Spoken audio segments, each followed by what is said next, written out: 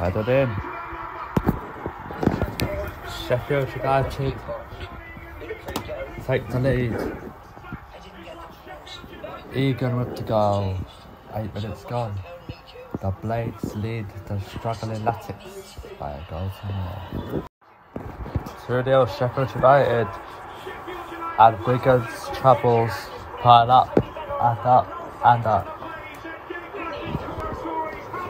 Conor Torres' first Wigan game in charge looks to be ended in defeat, as the Blades look set to move 3 points behind League Leaders Burnley in a return to the Premier League in May, in their sights at Sheffield Utd.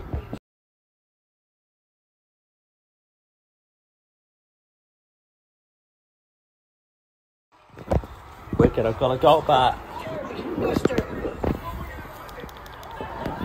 They've got to go back.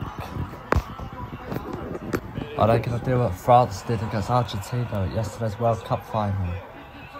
2-0 down and 2-2. That ended 3-3 and Argentina won the World Cup 3-3 on penalty. On penalty.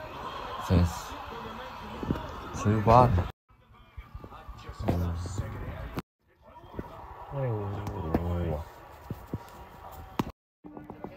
Sheffield United have beaten Wigan Athletic by 2-1. It was hard at times, but they've come out on top. They're only now 3 points behind Leaders Burnley in a potential shot at Premier League football venues for Sheffield United in May 2023. Only 3 points behind Leaders Burnley now. The Blades are going in the right direction.